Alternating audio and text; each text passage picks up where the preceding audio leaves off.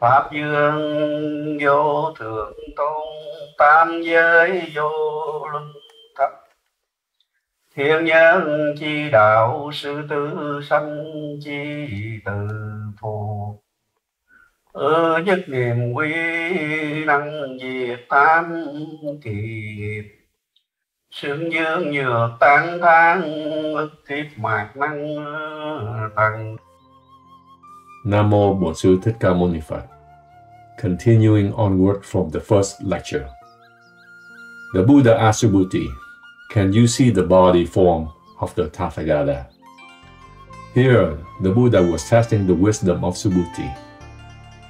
When you study the sutra, you all should know that there are forms and reasoning. If you talk about the Buddha's form, he was appearing in front of Subhuti in his reincarnated body, which was composed of the four elements: earth, water, fire, and wind. This is a question that is often used to measure the prajna wisdom of a practitioner. When you practice and apply your prajna wisdom, you are supposed to see that the true form is constant and everlasting. But if you see the opposite, where the true form changes, then you have not comprehended the true mind. So Subhuti replied to the Buddha, "O Honored One, cannot say that seeing thy body is seeing the Tathagata. Why? Because thou often said that seeing thy body is not truly seeing the Tathagata body." From the previous lecture, you all have heard that Subhuti specialized in the empty mind practice. So when the Buddha asked him about the Tathagata forms, he immediately understood the eternal character of the Tathagata. The physical body of the Buddha was formed by the four elements, so it had to be influenced by time and space. Subhuti was referring to the Buddha's Dhamma body when he replied. The Buddha then replied to Subhuti, "Subhuti, whatever has form are all unreal. If you can recognize that they are not real, then you have seen the Tathagata." From this reply, then we should know that every physical form, including all beings, are transient and change through time. They are not constant and eternal. Almost every being looked outward and relied on his six faculties: eyes, ears, nose, tongue, body, and mind, combining with the sixth world: sight, hearing, smell, taste, touch, and thoughts, to create the sixth consciousness. The resulting dhammas from these interactions should be recognized by us as transitory, like the fireflies appearing from emptiness. Then our minds should stop and not be attached to these delusions and instead settle in bliss. Those of you who understand what I am saying here should realize that this is one method to practice, and it is also a way to be at one with the Dhamma body of the Tathagata. Now we continue on with the sutra text.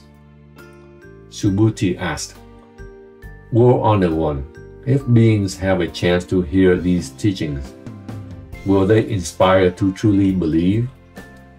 The Buddha replied, "Subhuti, do not express such doubt. 500 years after the Tathagata has passed, there will be practitioners full of merits who will inspire to believe after hearing these teachings. You should realize that these men's merit will not develop under 1, 2, 3, 4, or 5 Buddhas, but under countless Buddhas of the past." A-di-đà Phật. After reading this passage, then those of you here should realize that you all have great karmic connection with the Buddhas of the past already, in order to have a chance to hear these teachings. There are already over 7 billion people on earth, and yet how many know of the Buddha? How many understand the Sutra? And how many practice to see their Buddha's mind? Therefore, for you to hear these teachings, you must realize that your merits came from incalculable lifetimes ago to create the karmic connections of today. If you have not planted these karmic seeds in the past, then today you would probably be deluded by the 5 senses and would never come to a Buddhist temple or attend a Mahayana lecture like this one. Because Subhuti realized what the Buddha was saying was not easy to comprehend, he was worried if future beings heard of the sutra, would they believe and accept? However, the Buddha assured him that not only now but in the future 500 years after he has passed, there will be practitioners who hear and accept it. These practitioners are not normal, but have karmic seeds due to their immeasurable past offerings and good deeds. They will have the chance to attain the fruit of Buddhahood if they practice and persevere in accordance with this sutra teaching. You will reap what you sow. If you plant a wheat seed, then the wheat plant will grow. So today, you hear this Diamond Sutra and then inspire to put forth a Bodhi mind and practice. You will surely attain the Buddha fruit in the future. I will tell you this. Some of you in this room wore with the Buddha in the past, wore the monk's robes and followed his teachings. But today, after going through the process and reincarnated back to this world, you have forgotten everything. You can recover those memories if you practice. Enter the pure mind, go back in time, and you will rediscover who you were. This Diamond Sutra has been confirmed by the 33rd Zen Patriarch, Fayan, that it can change our deluded mind back to our original pure mind. He had encouraged all of his students to study and often recite the Diamond Sutra, so that in this lifetime they could see their pure mind and start the process of transforming themselves from being a commoner to a saint. Now back to the sutra text. Subhuti, the Tathagata knows clearly that if any being heard of the sutra and immediately inspired to have pure faith and constantly practiced, then he has immeasurable blessings. Why is that? It is because he does not have biases in the form of ego, human, all beings, lifespan, correct and incorrect Dharma. Nam Mô Bổn Sư Thích Ca Mâu Ni Phật.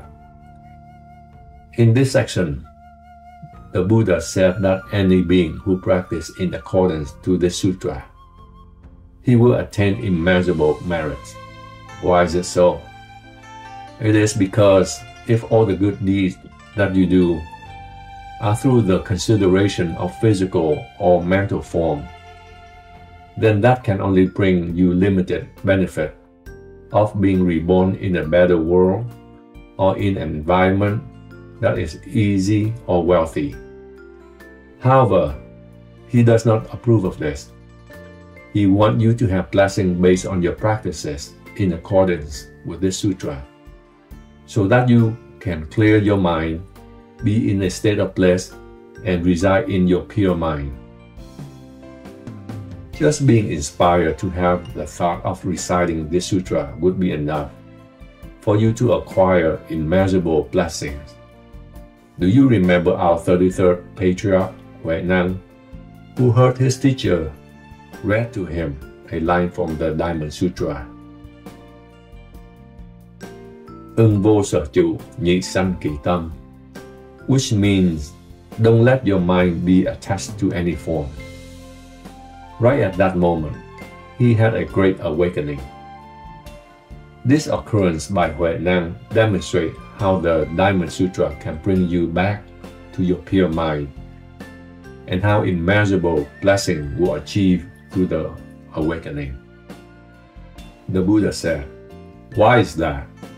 It is because he does not have biases in the form of ego, human, all beings, lifespan, correct and incorrect Dharma." This line again emphasized the importance of no attachment. If you can do this, although your body is still here on earth, but your mind has been liberated, then you are not a commoner anymore, but you are transforming to become a saint already. An earthly body person, but with the mind of a saint that is beyond this world. Therefore, this sutra can help a householder or monk who recites it to see his true mind, which does not see the four forms.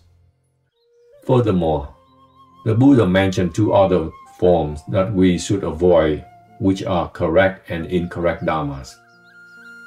This means that whatever forms rose up in your mind, if you let them fester, then you have deviated from your true mind. The goal of a practitioner is to return to his true mind, which is always in bliss and does not give birth to any form at all. If you practice but see a dharma to follow, or give birth to a thought, then it means that you are practicing and have not reached a true liberation. Namo A Di Đà Phật. Now back to the sutra. The Buddha said, if you have biases on the Dharma, then that is having biases on the ego, human, all-being, and lifespan. If you have biases on false Dharma, then that is also having biases on the ego, human, all beings, and lifespan. This is why you should not have biases on true or false dharmas. This is why the Tathagata often said, "Listen, monks, you all should know that all the dharmas that I have taught are like a boat that should be left behind once it reaches the shore, instead of carrying it around on your back while traveling on land." This should be applicable to false dharma as well. A Di Đà Phật. In this section, the Buddha taught that all monks, that once they have understood, used, and awakened to the Dharma, they should not continue to carry it with them. These dharmas include the correct, incorrect, with form and no form dharmas. Without biases on these four, what is left for you to carry with you or talk about? They all give birth to incorrect views. This is why once you have reached the point of endless bliss in your mind, then there are no words left to say. This is similar to what was said in Tao Te Ching. The Tao can be described as not the eternal Tao. This is very deep. When you first begin to practice, you are still holding on to the Dharma to stay afloat. As you get better, you slowly leave it behind. Once you get to the other shore, where liberation exists, you must leave the boat that carries you over behind. There is no further need to carry the heavy boat while you are traveling on land. Freedom must be felt in all situations. Once you have entered nirvana, there is nothing left to be attached. If you are on the pulpit and debating on the Dharma, then you are still stuck because your thought is on win or lose, which means you saw the ego entity and the other human form who you are debating against. The purpose of studying the sutra is not to compete or debate against each other or attain something, but it is to explore, understand, and rise above all dharmas. The Buddha confirmed that the Tathagata Dharma is like a boat to ferry passengers who want to return to the shore of freedom and liberation. The passenger must study, analyze, and meditate on this Dharma. Once he mastered it and saw his pure mind, he would no longer need to carry it with him.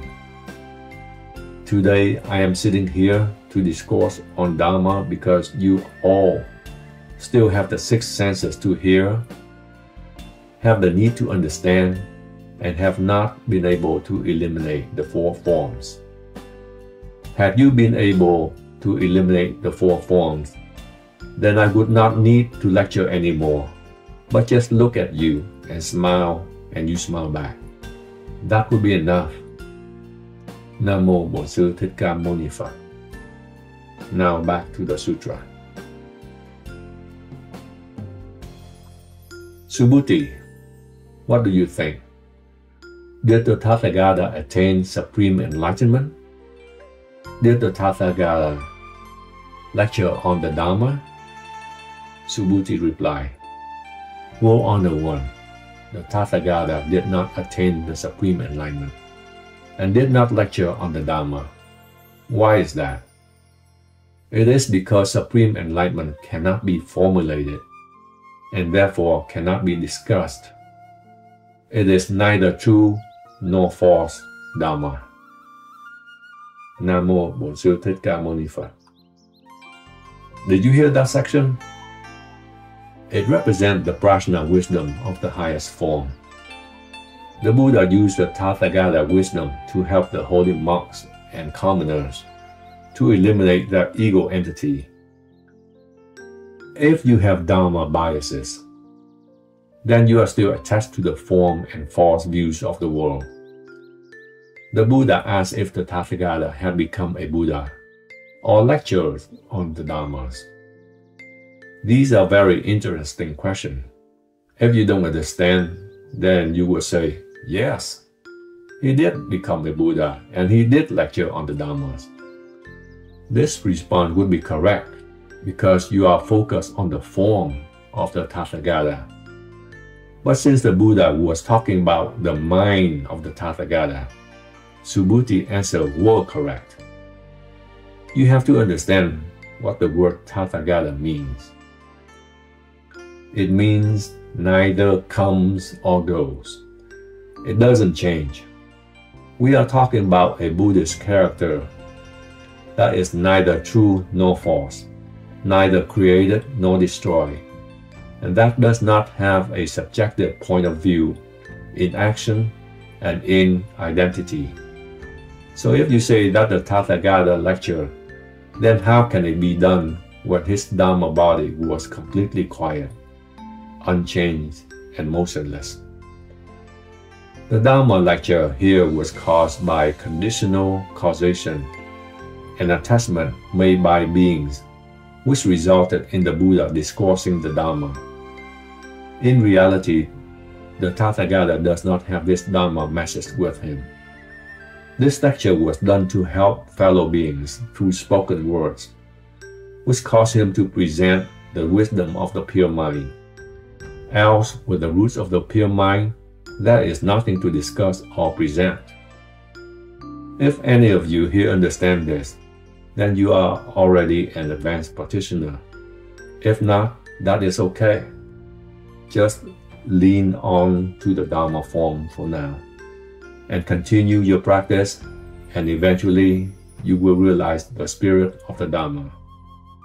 A-di-đà Phật. Now we go back to the sutra text.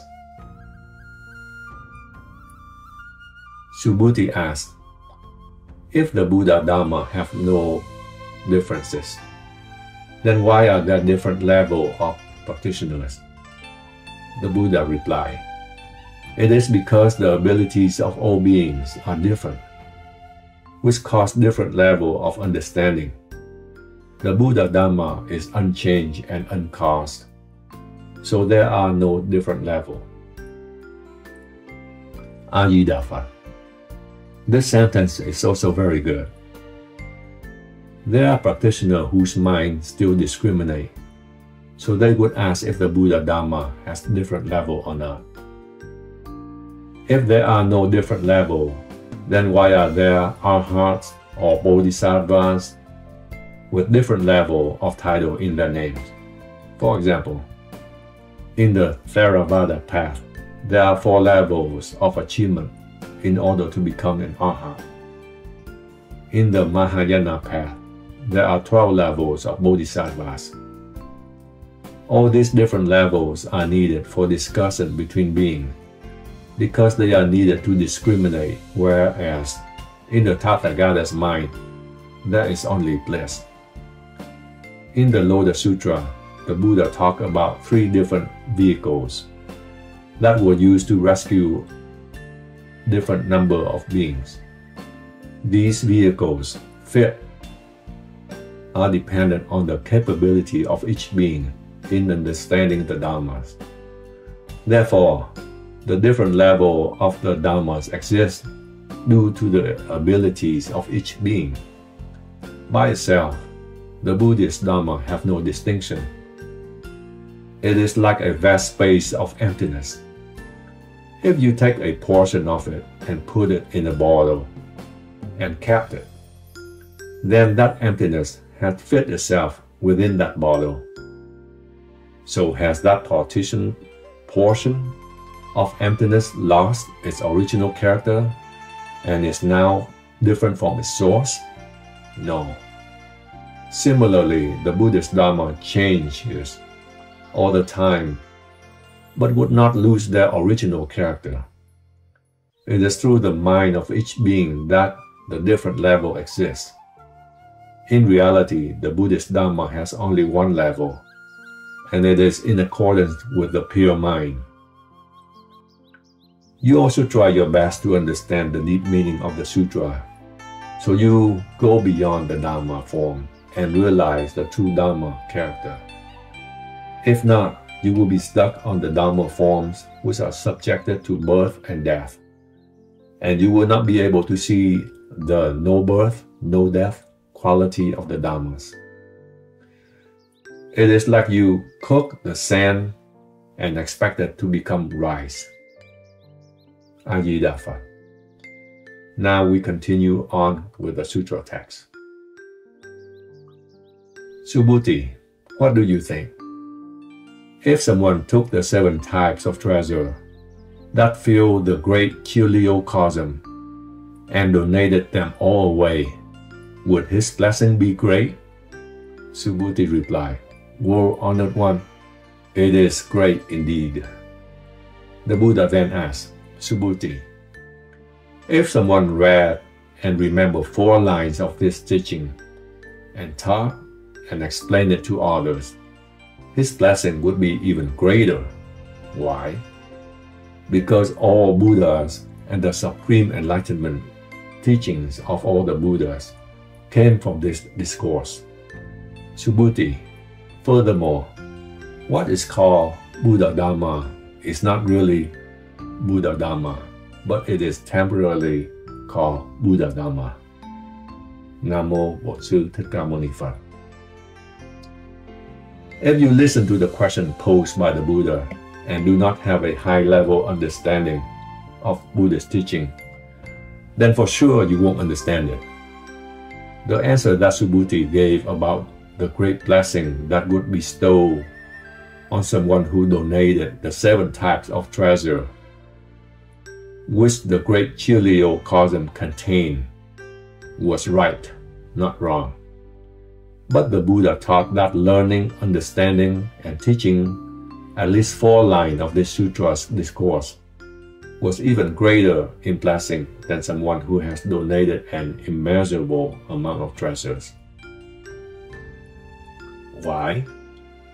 This is not unreasonable, because if you taught the Buddhist Dharma to other beings, and they listen, practice, and attain the fruit of Buddhahood, of true liberation, then this blessing is immeasurable, that nothing can surpass. In addition, The Buddha confirmed that all Buddhas and Buddha's Dharmas were derived from this teaching. Then this Diamond Sutra is the mother of all Buddhas of 10 directions. If the Buddhas of 10 directions do not understand and follow this sutra, then they would still discriminate on the 4 forms, which are ego entity, other human, all beings, and lifespan limits. How can they become Tathagatas if that was the case?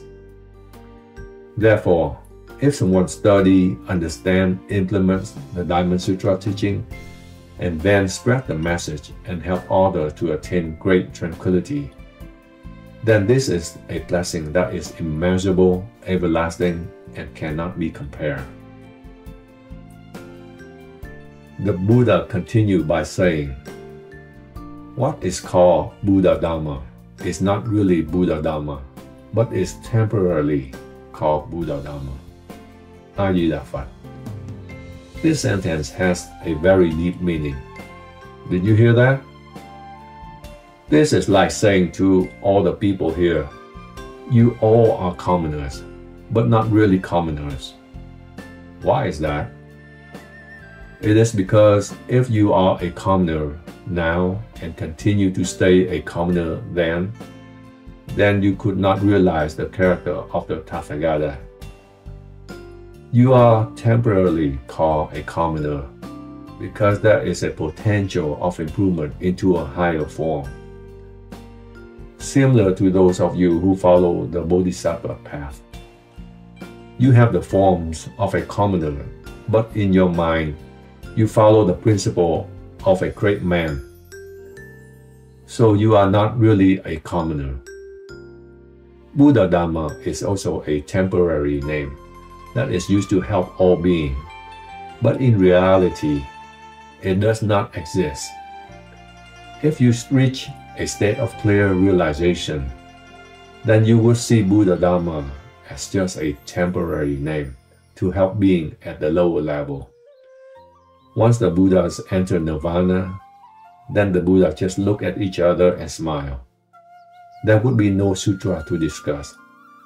Therefore, if you debate and compete to see if who is better, then you are still stuck in the discrimination of dharmas and see the forms of all being. Now we continue on with the sutra text. Subhuti, what do you think? Can a practitioner of stream enterer declare that he has obtained the fruit of stream enterer? World Honored One, he cannot. Why? Stream enterer must not see himself attaining the fruit of a stream enterer. Then he is a stream enterer. Subhuti, what do you think? Can a practitioner of once returner declare that he has obtained the fruit of a once returner? World Honored One, he cannot. Why? Once returner must not see himself attaining the fruit of a once returner. Then he is a once returner. Subhuti, what do you think? Can a practitioner of non-returner declare that he has obtained the fruit of non-returner? World Honored One, he cannot. Why? Non-returner must not see himself attaining the fruit of a non-returner. Then he is a non-returner. Subhuti, what do you think? Can a practitioner of Arahant declare that he has obtained the fruit of a Arahant? World Honored One, he cannot. Why? Arahant must not see himself attaining the fruit of Arahant. Then he is Arahant. If he saw himself attaining the fruit of Arahant, then he is still stuck and saw the 4 forms, which are ego entity, human, all beings, and lifespan limits. World Honored One, just like me, because I did not see myself obtaining the fruit of Arahant, which is why the Tathagata had confirmed that I have excelled among the best in the perfect key essence. in seclusion dwelling, and in freedom from passion. O Honored One, had I said, I have attained the fruit of Arahant, thou would not declare and praise as such. Nam Mô Bổn Sư Thích Ca Mâu Ni Phật. In this section, the Buddha wants to use Buddha wisdom to eliminate the attachment to the four fruits of the small vehicles, which are stream enterer, once returner, non-returner, and arahant. When you use a word to declare this person has attained this fruit or that, then you have discriminated against the high or low level of a practitioner. For the stream enterer, if he declares himself to have attained the fruit of a stream enterer, then he still pays attention to sight, sound, odor, taste, touch, and Dharma. He would be liable to suffer from false views. Today, I let you know that if any of you are not attached to the sight, sound, odor, taste, touch, and Dharma, then you have attained the fruit of a stream enterer. Why? It is because most beings are influenced by these six consciousnesses, which inflame their passions. So if you can bypass them, then you can return to your pure mind, and no Dharma would arise to make you think that you have attained the fruit of a stream enterer. With the same logic of returning to your pure silent mind, then no thought would arise to make you think that you are a once returner, non-returner, or arahant. Likewise, if you are a Buddha, then you are a Buddha and don't need to say anything more. Your words, your action, your smile, and your compassion have already permeated into the emptiness. There is no need to introduce who you are, because once you identify who you are, then you are stuck in that form, which would initiate an ego entity and all the attachment that come with it. The Buddha can validate your achievement, but you cannot self-identify, because it could lead you to false views. Zen Buddhism also follows these practices and require you to have the master to validate your achievement. The Diamond Sutra main directive is to help you eliminate your ego and Dharma biases. If you cannot do this, then you are still a commoner. A commoner relies on form from sight, sound, odor, taste, touch, and Dharma, while a holy man does not. Even Buddha Dharmas can't even be called Buddha Dharma. Then what do you use to validate your achievement? Do you all now see how deep and meaningful this sutra is? It is unfathomable deep, because it is the mother of all Buddhas. Now back to the sutra text. Subhuti, what do you think? In the past, when I was with Dipankara Buddha, Phật Nhiên Đăng, did the Tathagata attain the fruit of the Buddha Dhammas? O Honored One, when the Tathagata was with Dipankara Buddha, thou did not attain the fruit of the Buddha Dhamma. A-di-đà Phật. In the long distant past, the Dipankara Buddha was the person who validated the Buddha's supreme enlightenment in our world. But now he asked Subhuti if he had indeed attained the supreme enlightenment. Why did he ask Subhuti this question? It is to see if Subhuti has used his prajna wisdom to eliminate the Dharma bias or not.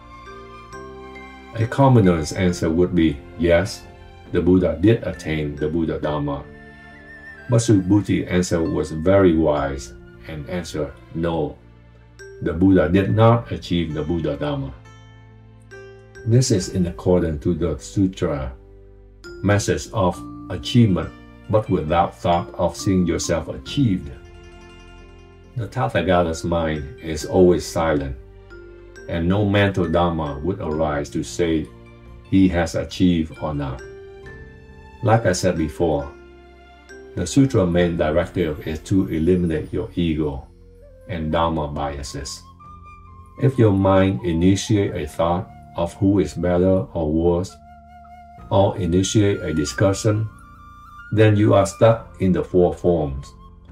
If you can eliminate your ego and Dharma biases, then you will see your smile is full of kindness, compassion, joy, and equanimity. You will see all beings are deserving of love and kindness. Namo A Di Đà Phật. Now we continue on with the sutra text. Subhuti, what do you think? Does the Bodhisattva bring glory and honor to the Buddha land?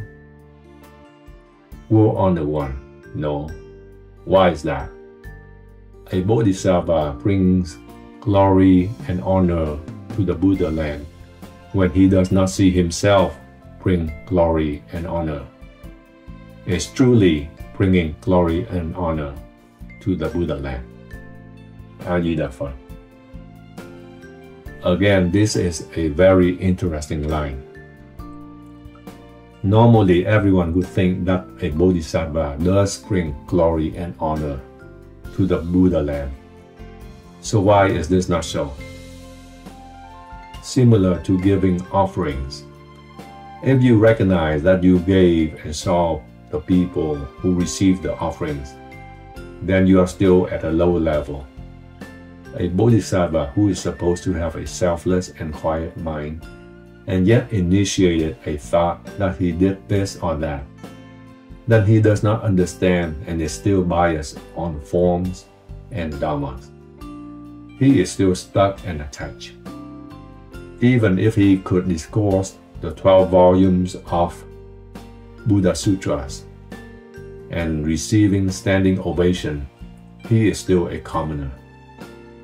Therefore, a Bodhisattva who brings glory and honor to the Buddha land is someone who has entered a state that does not give birth and death to Dharma and is completely silent. Then what is there left to say he has brought glory to the Buddha land or not? Today, you all have heard from the Diamond Sutra, which the Buddha himself declared was the source of all Buddha Dhammas and was the source that gave birth to all Buddhas of the 10 directions. Those of you here today will be future Bodhisattvas and Buddhas. Why? It is because you all have been in practice for many lifetimes and now have the karmic connection to hear and learn the teaching of the sutras. If you truly understand, then not for long, you will be able to silence the biases derived from the four forms and glorify your own Buddha land. In reality, there is no glorification because you have entered a state of no attainment or a state of complete silence. Nam Mô Bổn Sư Thích Ca Mâu Ni Phật.